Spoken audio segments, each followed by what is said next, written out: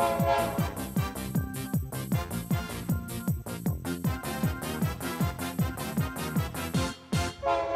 Sandi Metz, and I am the last but one speaker, which means you've almost made it.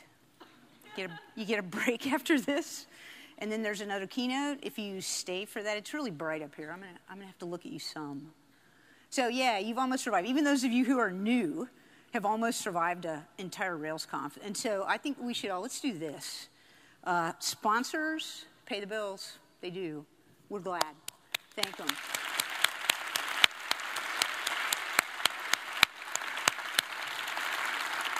But even more than that, human people organize this conference. And if you see, this is your job before you leave today.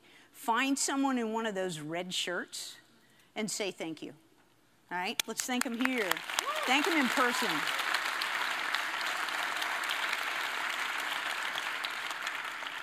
Let me start my clock. I really do have about 40 minutes. I don't have 500 slides of code this year, though, so it's not going to be that bad. Yeah, let's just go. So I'm Sandi Metz. I'm really happy to be here. And I have a talk for you. This year's talk is about code smells. This is a term invented by this guy. So it's really, we did not plan that I would follow Katrina, but it's the perfect talk to follow her talk. She just mentioned this guy's name. It's one of the last things she said. This is Kent Beck. This guy's Martin Fowler. He's the man who wrote this book, which is the book that teaches us how to do refactoring. They collaborated together on the 3rd chapter of that book, and that's why it's like naming things wins, and the name code smells won, and so the reason you know that term today is because of what these guys did back in the 1990s. Now, I wrote a book a couple of years ago. Before that, I wrote code for 35 years. I went to my desk every day and wrote code. And now I don't do that. I teach instead. I teach classes in object-oriented design. And in my class, I have occasion to ask people if they've heard of code smells. And just like I suspect all of you, every one of my classes, they always say, oh, yeah, we know what code smells are. And then I ask them to list 5. And no one can. All right? Okay, I can hear you trying, but really, most of you cannot. I know that, okay? And so we all think we know about this term, but it doesn't mean I don't like your code and I can't tell you why. That is not what a code smell is. There is some opinion involved, but really, it's not just that I disagree with how you wrote your code. The standard is higher. These smells, these 22 different smells, all have very precise meanings. And the power, the magic, if you will, of this list is that they've given things names. Once you give a complex idea a name, if we could just all learn what that name stood for, it means that we can talk to each other in an unambiguous way without having miscommunications.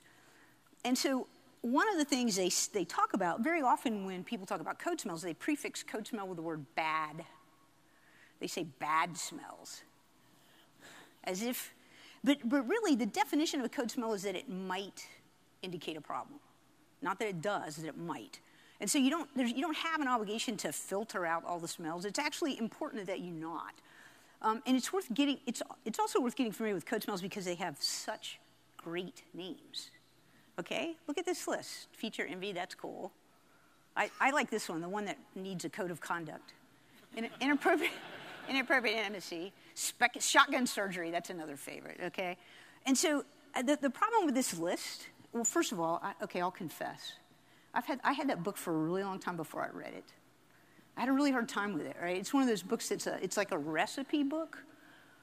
And I've heard it described as a cookbook for people. It would be like reading a cookbook if you did not eat. And so I really need the story arc, and I had a very hard time following along, like persisting with a bunch of recipes that were just like shrub. All right? But it turns out it was really worthwhile when I finally did it, and actually Katrina made me. I have to say, Katrina made me. So there's 22 things on this list. I had a Stack Overflow at 22. It turns out there's a guy whose name I can't pronounce, Mantaya. It'll be in the credits. He wrote a paper where he grouped them. We'll throw those 2 away. He grouped them in 5 different categories. And through the magic of Keynote, I can do that. This is the only reason we make talks, so we can use the effects. And so here, let's just talk about this set, okay? This is a list of things that just do not need to be that big. Long method and large class are probably self-explanatory. Data clump is when you have 2 or more pieces of data that always appear together. You pass them around over and over again together. Long parameter list is obvious. It might only occur once, but if it's long enough, there's probably an object in there somewhere. And this other wonderfully named thing called primitive obsession. We saw an example of that in the talk Katrina just gave. This is when you have like an instance of a base class, like a string or a number or a hash or an array, and you pass it around to a bunch of objects, and they look at it and decide what to do based on something they know about it. So you say, oh, I got a number, it's 6, so I'll do thing X, or it's 8, or I'll do something else, right? If only the thing you got was smarter, you could just send it messages. So primitive obsession is when the objects are too dumb that you're passing around. These things are grouped in a category called bloaters. They make code bigger than it needs to be in the places where you use them. The next group, this one, these are ideas that are available in object-oriented programming that you can misuse. Switch statements, they're conditionals in normal people talk. That's conditionals. Refuse bequest is when it's an inheritance problem. You have a subclass that overrides a method that it inherits from a superclass and like throws an exception and says, I don't implement that thing. I refuse the bequest. Alternative classes with different interfaces is pretty obvious. The other thing is temporary field. It's interesting that temporary field is on this list, right? Temporary fields can be really handy, but sometimes they mean that you should have made a method with that name, right? Why are you giving it a name? What is it about the code that you have now that feels like it needs that name? And so these things are all grouped in a category that he called tool abusers. I have a lot of bikes. I work on bikes. I have a garage full of bikes, and I'm an amateur mechanic, which means I have amateur tools, which sometimes involves a very short wrench, a long pipe, and a hammer. Right? And I can tell you, it almost always turns out badly if you abuse your tools. All right, next, this group. This is stuff that makes change hard. So divergent chain shotgun surgery, which we've talked about, parallel inheritance hierarchies, which is pretty obvious. Sometimes you have a couple of hierarchies that each have 2 sides, and then every time you change something, you got to go add or move in both sides of the hierarchy. These are the kind of things that keep you from wanting to change code or make code hard to change. Now, notice that almost everything I'm talking about, if nothing ever changes, it's probably okay. Like code that's really embarrassing code, it's fine to keep really embarrassing code. You should be brave about your ugly, embarrassing code because it is not costing you money if it's not changing. And so just because the smells exist, sometimes you should like own them, be proud, walk away. Don't let people make fun of you about having bad code. This next category, lazy class, speculative generality. It's okay. Another on top of the effects, finding the pictures is also fun. Classes that don't do enough is a lazy class, right? It doesn't justify its existence. I'm going to skip speculative generality for a minute. Data class, we're object-oriented programmers. Classes ought to have data and behavior. Duplicated code is pretty obvious. Let me go back to speculative generality. I'm going to ask you to raise your hands again. Who in here has ever written some code for a feature you thought might arrive in the future? Keep your hands up for a minute, all right? I'm going to out myself with you here. Who in here has ever, after many months of working around that code, ripped it out and thrown it away? Yeah, okay. We are bad guessers. And I love OO. I love object-oriented design. It's a thing that's really interests me. But this thing of speculative generality where we say, I'm going to do something really cool in my code for some feature that I think we might need later, this is why people say bad things about OO, right? This is what they blame us for. It's primarily things in that category. You have to be right. So the few times that you are right have to really be big wins to outweigh the enormous cost of being wrong. Code is read many more times than it is written. The reason that we cost money is the time we spent reading code. And if you add generality You increase the level of abstraction of code. Very often that means adding levels of indirection, which humans are terrible at, and it means that every time someone looks at that code, it's harder to understand. So we should really try to restrain ourselves and not speculate about the future. When the new requirements come in, they'll tell us how we wish we'd written the code, and we can do it then. Dispensables, sorry, here. See, I did that thing with a clicker. Dispensables, you've all seen it now. Okay, so we'll move on. So the last category here is this group. Feature envy, inappropriate intimacy, message change, and middleman. Feature envy is when I have an object. Joe's down here. Joe's an object that I know about, and I send him way more messages than I send myself. Could be that I'm more tightly coupled to Joe than I know, right? Inappropriate intimacy would be if Joe had a bunch of private methods and I reached in and got them. Okay, that would be bad. I really am.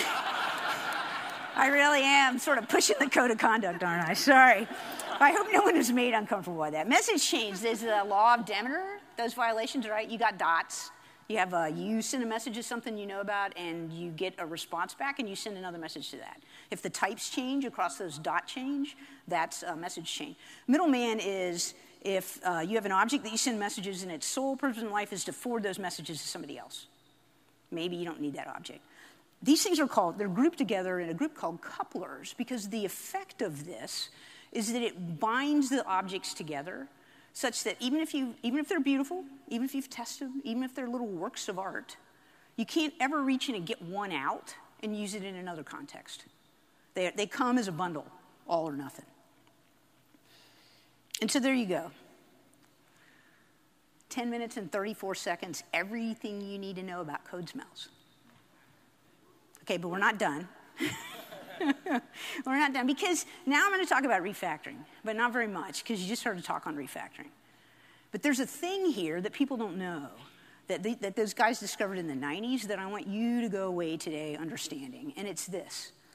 Refactorings, just like code smells have names and they mean very specific things, refactorings have names, they're very specific, and they come with recipes. Not hand-wavy recipes, very, very specific, concrete recipes. Here's one. This is page 149 in Martin Fowler's book, and it looks like a recipe, right? It has numbers down the side. There's little optional clauses here for situations that might be different in your case. You notice that it refers to other recipes. Here where the things are in capital letters, that's another whole recipe by itself. It's recipes within recipes within recipes. And all of the refactorings work in the same way. Like, this is not something, like, we don't just wave our hands and say, go refactor. Refactoring has a very specific definition. It's to rearrange code without changing its behavior.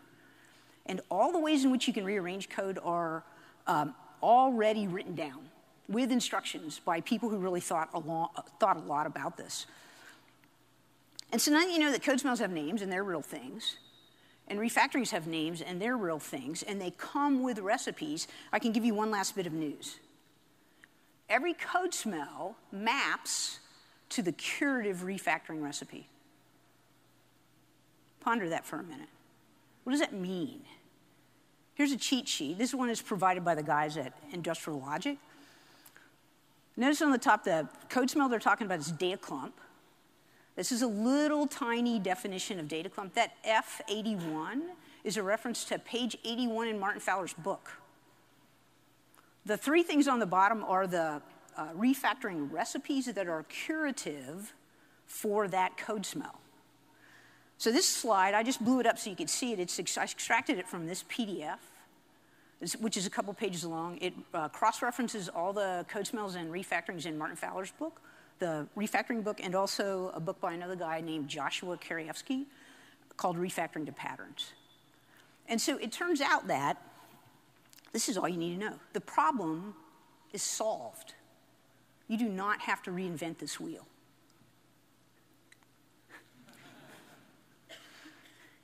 And so it turns out if you just learn, all you need to know is a few things. And many of you, at least my experience, the reason I wanted to give this talk is my experience from teaching is somehow I think a generation has passed since all these books were written, and that people who are new to programming in the last 15 years, I'm a woman of a certain age, you can tell, right? If you're new within the last 15 years, you may not have this information.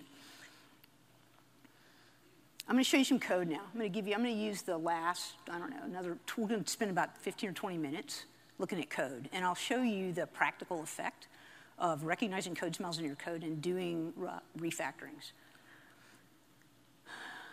My class sail is a subclass of persistence. You can think of that as active record. If you're in the back, it will not hurt my feelings if you get up and come forward. That's the font size of my code. I didn't know I was going to be in the keynote room. It just happened. Okay, so we have that. And let's say I have my class foo. It has a sales total method, takes some params, and maybe this is a controller-like thing or something that a controller calls. It knows the name of the sale class, and it knows some other things, right? It knows that sale understands where, and it knows that the thing that comes back as a response from sending the where message knows some. It also knows two attributes that are in the sale class. It knows the name of date and the name of cost, and it knows that it can pass a date range as an argument to where, and the query will work. Okay, well, that's fine. And then someone else comes in and does this. Later, someone makes bar. And bar's a lot like sale, but they want weekly totals here. It takes params, and you only need a starting date to do this. So I can calculate ending date right here. And then there's another thing here that knows where and sends sum to the thing that comes back, that knows date and cost, takes date range. And then later, so this is like Agile, right? People are taking stuff off the backlog. This is what happens when you don't have code ownership and don't have oversight. I love Agile. I'm not saying Agile is bad, but I'm saying that I see a lot of code that looks like this because people solve the proximate problem, and no one has the big picture. So here comes, oh yeah, of course now I have expenses. If I had sales, that's going to happen. And then we got BAS, and it does expense total, takes params, does this. That looks a lot like the other stuff. And then this method blows up because someone passes in a bad string for dates. Kaboom. And so someone comes in here, they get that bug report, and they come in here and they fix it. So now I got this code. Let's just stop a minute and try to identify all of the ideas in this one slide of very simple code. There's the idea that I can calculate a week. I know that. There's the idea that they might pass me bad dates, and I can set defaults. There's the notion that start and end date go together as a group, always, when I need it. There's the idea that I know messages that I can send away to sale and that other object. I know the name of that attribute, and I know the name of this attribute. So I got all this stuff. It's marked up a lot of different ways here. And it's still not so bad, right? If nothing ever changes, I don't know, maybe you should walk away. But here's what happens in my life. This is when I go out in the wild, I spend time in businesses very often that have been successful. So that means they're 5 to 6 or 7 years old, and they have enormous code bases that they hate. Right? That's why they call me. That's where I go. I mean, you can imagine, right? So if your code bases at home feel big and embarrass you, it is probably because your business has been successful. Like, it's just the way it is. If we live long enough, the chaos accumulates. And so here what happens in these situations is, after you have a foo and a bar and a baz, and someone comes and makes a Larry and a Curly and a Mo. And they do kind of the same thing, right? And then someone does a fee and a fi and a fo, and then your code looks like this. And eventually, through the power of Keynote, you have duplication and message change and data clumps, and you have to do shotgun surgery. And if you get that wrong, something breaks in production. And all the validation is different in different places, and all the defaults are different in different places. And you find yourself unable to understand this code. It feels like the accumulation of simple problems has created an overwhelming mess. And it feels like you need to understand everything in order to fix anything. And I can tell you from personal experience that if you try to attack all the problems at once, you will never finish. It is not possible to clean up the whole mess at one time. You can't tell them, shut the doors. We're going to do a big 2-month refactoring. It'll be fine. Like that goes over really well with the people that pay the bills. So what we need is a way to reach in here and somehow see, right? We need a way to pull one problem out and fix it in confidence that it'll work, and that's where code smells come in. We're going to do data clump. We're going to find the data clump, and we're going to fix it with extract class. It's going to remove those 3 colors. Here's the data clump. This is behavior that goes with that data. This behavior does not belong in bar and baz. It belongs with whatever object I should make here, and I'm going to skip I'm going to spare you the refactoring because really you can look it up. And my name sucks, sorry. So here's date range. It takes 2 arguments. Knows how to set defaults. Has 2 methods, one that returns a range, one that returns a weak range. This is an object that stands in for the data clump. I could use it in that place. And the way you use it is like this. So in foo, I'm about to make this method more complicated, which is why people complain about OO. Let's do it, okay? I'm going to get an object, temporary variable. I notice a temporary variable, that's a code smell. And then I'll just plug it in right there. If you run flog on this, it got worse. I introduced a whole new class, and this method is longer. But watch this now. This one, okay, well, I don't need that anymore. I can just do it. Now I got this. On the other one, I don't need that anymore. I just do the same thing. Now I got this. And so these 3 methods, there's the data clump right there. The cool thing about data clumps is that if you find the data clump, you isolate them, you make objects for them, the behavior will coalesce into the object. It's like a field of dreams kind of thing, right? If you build it, they will come. And what that means is that you can use date ranges everywhere and get consistent behavior throughout your apps. Their weekly range, all the validations work the same in every place. All the defaults work the same in every place. If you change it, the change goes everywhere. And everyone in your app knows to use this. They would prefer to do this rather than to roll their own in every situation. You guys have tons of data clumps in your app. If the only thing you remember from this talk is to go home and make objects out of them, it's a big win. All right, but let's do more. There's a message chain here. Oh, I hate this message chain. I so hate it. And I'm going to have to get back to my notes because I wrote a lot of things down about it. So I see this everywhere, right? I'm way out in my own objects, foo and bar and baz, and I have a message chain that reaches into my persistent object and then sends messages to stuff it gives me back. It's okay for my class to know things about Sail, but it is not okay for my class to know things about things that Sail knows about. And you know, it's really hard. I find it hard to convince people about how bad this is. And I drew you 2 pictures, 2 completely different pictures to try to express the same idea. Here's the first one. This is about the message passing. So I got my guy foo. There's that Sail thing over there, and I send where to Sail. And then Sail inherits from persistence, an active record for you guys. You can fill that in. And so that message chases up the hierarchy chain. And then, but behind persistence is this whole big, enormous cloud of code that somebody else wrote and gave us for free. Right? We love them for it, but up in there somehow there's a list, and there's a bunch of other stuff. There's all kinds of things that happen back there. Eventually, somehow, persistence sends some message. I don't worry my pretty little head about what that message is. And then some comes back. I get this list back. It comes back to Sail, and then it returns it back to foo. And then the next thing foo does is send a message. All right? That's what the message passing looks like. And I'm going to show you this picture in a different way. This is how I think about it. So that's how I think about it when I'm thinking about messages. Here's how I think about it when I think about testing. I'm trying to test foo. Foo has collaborators. It knows about date range, and it knows about Sail. These are the immediate things. I can put a ring around these objects. When I'm writing the unit test for foo, I have to get instances of those collaborators and set them up in order to make my test run. Right? That's how I set up different contexts. However, here in this case, foo knows about that. Something that's not a direct collaborator of mine, it's the next ring out. It's in the next circle. That's where the dot is. Every dot jumps a ring here.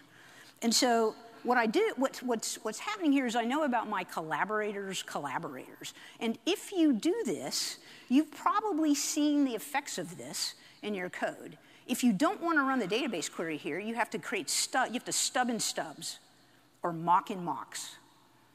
Or in any situation where there's a message chain, sometimes you get in these situations where you're trying to set up a test and you have a million objects, right? You have to instantiate a bunch of things. It's this kind of message chain thing that's the problem. If you do that, you're going to hate yourself. And I'm going to go a little bit more to testing about this in a minute, but first I want to just fix the message chain. It's really easy to fix this. So I got that problem. All these things, they look just about alike. The problem here is that there's a concept that doesn't have a name. That's what happened. I have this duplication. There's an idea that underlies it, and I haven't given it a name. Now, one of the things that happens a lot of times when you see this is that there's a method name with a repeating prefix or suffix. And when you see that, what you know, almost inevitably you have an object that's trying to get out. And so what this means is that I can hide the delegate by putting a total method on sale. It's as simple as that, right? I'm going to write my own method, and you would probably use a name scope for this. Right? I'm going to write my own method, I'm going to put it on that class, and then I'm just going to change this to send total. And it's going to happen on expense also, of course. So once I've done that, I end up with this code, and there's no law of Demeter violation here. I don't have a message chain up there, and so we fixed it here. We've hidden the delegate. Now I want to talk a little bit. Justin Searle, who's here somewhere, bless him, gave a talk a couple of years ago, I don't know how long, about how much reality you want in your tests. And I can recommend it to you if you haven't seen it. It's a couple of years old now. He can probably tell us what year. 2013. Look up Searle and what's the name of it? He doesn't even... Budgeting reality. Okay, so let's look at a kind of test you could write for this code. You could do, so I know I'm sending total to sale. Right? Foo is really mine. Sale is sort of part of the framework and sort of mine, right? It made a devil's bargain when it inherited it off persistence for the benefits it would get to pay the price of that dependency, right? I'm happy with that bargain. Here's a test. I can new up a new foo. I can send a message. I can check the output that comes back. This runs the database query. I'm a long way from the database. Foo is not a subclass of active record of persistence, but it still ran an entire query at this point. And if you do this in enough of your code, some of you have probably already had the experience. I'm going to look at your faces and see if I can tell who. You've had the experience of your test suite running more and more and more slowly as you get more and more and more code, and then finally, here's what happens. It falls down. People quit using it. If you want to refactor, if you want to do the kind of refactorings that Katrina was showing you, you must have unit tests that run quickly. And if you couple the unit tests for these objects that are far away if you couple unit tests for your objects to behavior that you don't own that's far away, that's very slow, you're going to be unable to refactor with green as the wall at your back. And so it's really, really, really important. Like, we want your test suites to run, but even more than that, I want them to run quickly. Okay, here, well, let me just go on. I was about to diverge from my presenter notes, which is always a bad idea. So the problem here is I'm glued to this class. I'm glued to sale. I know the name of this constant inside my method. And I could, instead, depend only on the name of the message I want to send. I could do that by injecting a model. Now, I am not unaware of the dispute that we sometimes have about dependency injection. But I think it's great, and I'm going to try to convince you that you should be using it more. If I do that, then I can now do this. I don't really think, I'm not very attached to sale as a class name. I don't really care. I think I'm talking to a totalizable. And if I decide that I'm going to do real OO and think of objects in terms of the roles they play instead of the class they are, what it means is I'm very comfortable with this idea of decoupling myself from constants and injecting players of roles. If I do that, I can make another player of that role, and in my mind, it is equally valid. It is just as good. All things, see, I polymorphize.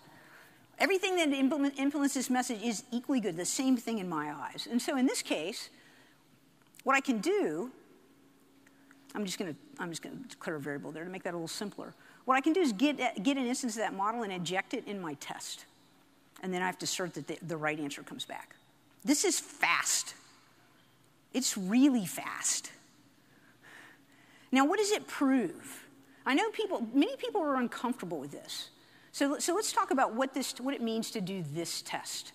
This test proves that my method if it's injected with a totalizable, someone who implements a total method, will call that method and return the result it gets back.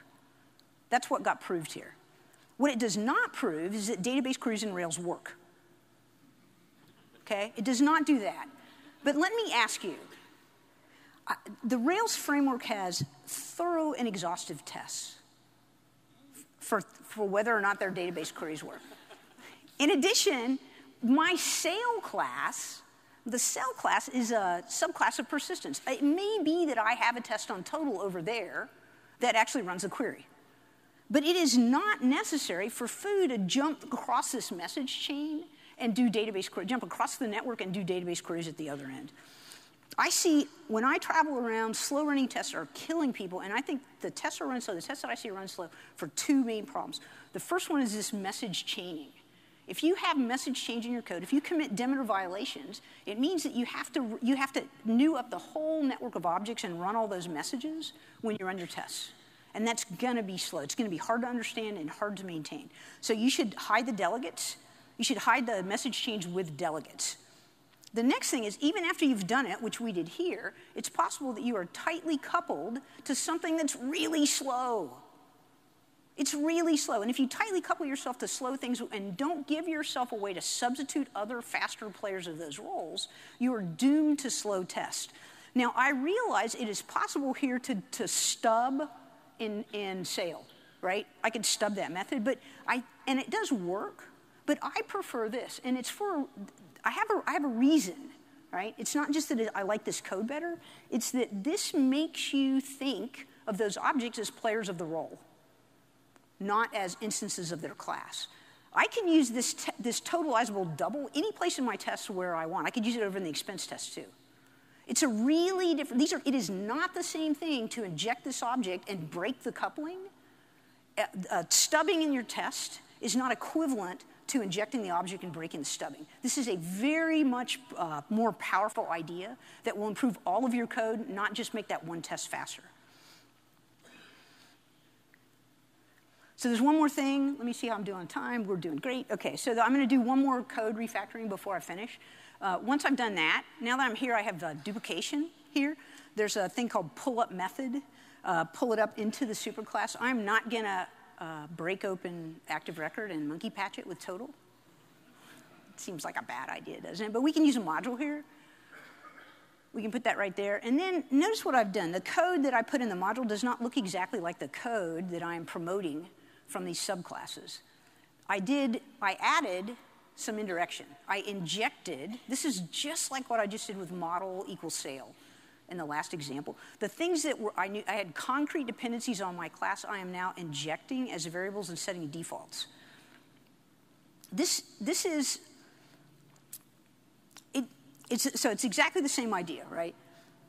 This gives you flexibility without adding much complexity. Now, there's a name for this code smell, and it's called speculative generality, right? I just did it. I know, I admit it.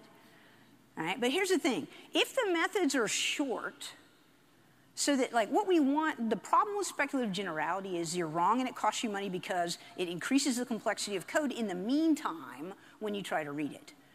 And I assert to you that at least for me, I know it's partly what you're used to, for me, my methods are short and I routinely inject the dependencies. And so I find that the increase in flexibility is more than outweighs the increase in complexity. This does not feel very much more complex to me, and it's way more useful. Now, anybody can call this method on a date on any attribute and any value. And so we would use a module. Okay, wait, I just put that in this morning, which is why I didn't know it was on the slide. Dependency injection is awesome, and you should be using it. So we can use the module just like there. So there we go. And so that's it. If you're not intimately familiar with code smells, you can move yourself. If you're waiting to move up to that next level of programming, to make that transition to the next level of proficiency, the way to do it is to go learn code smells and to learn those recipes for refactoring. These ideas are not new. They've been around. That book was written in the 1990s, and I know that many of you here probably began programming since then. Like, for some of you, this book is older than you are. And so you might have the sense that it is, from the Old Testament of programming, right? But it's a body of work that is practical, concrete advice about how to write code. And if you're unaware of it, you should go learn it. Many problems that we have that feel insurmountable can be solved by purely mechanical operations. And the cool thing is it doesn't take the fun out of writing code. It's not like there's nothing left for you to do. What it does is it removes the tedium safely so that you can concentrate on the harder problems.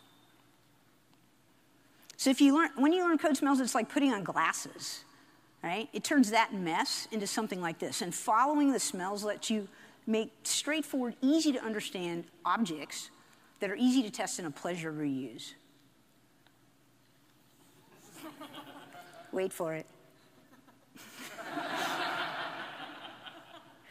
So while you're learning code smells, you should look at Reek.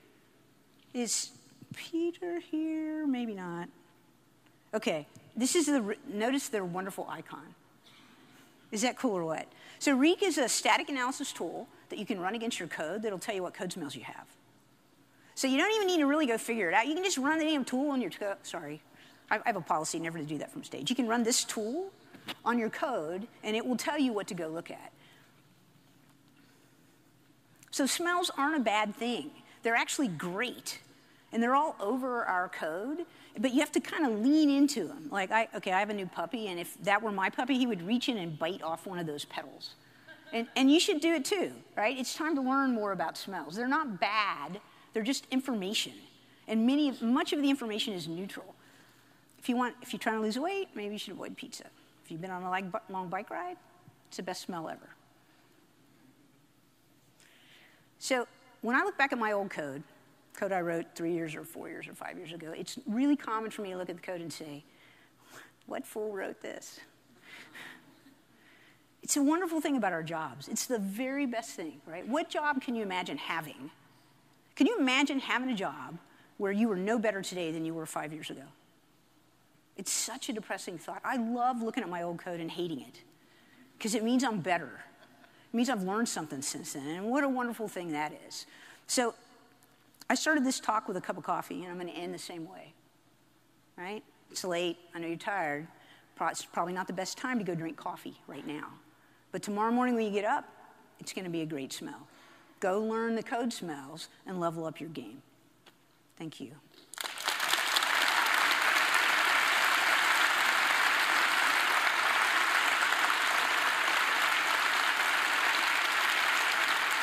Stop it. Oh, wait. I swear, this book is so close to being out of beta. I know that you've been very patient with me, but it really is coming. It's at the editor right now. It's going to be great. I have to say, writing is I find writing torturous. I'm to the point now where I'm really proud of it. So you may or may not enjoy it. Please feel free.